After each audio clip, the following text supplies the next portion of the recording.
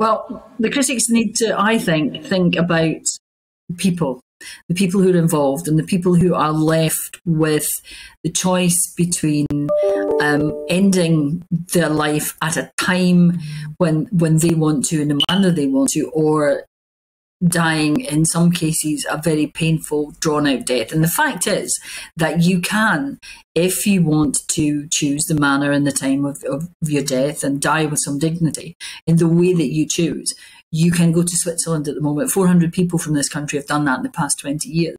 But you need to be able to afford it. And I think it's sad that we can choose everything in life. We can choose, we can have many different careers. I have 3 different careers. You can choose, who you marry, when you marry, all of that. The one thing that you can't have any say in is the last thing that actually matters to you, that actually makes a difference, and it's your death.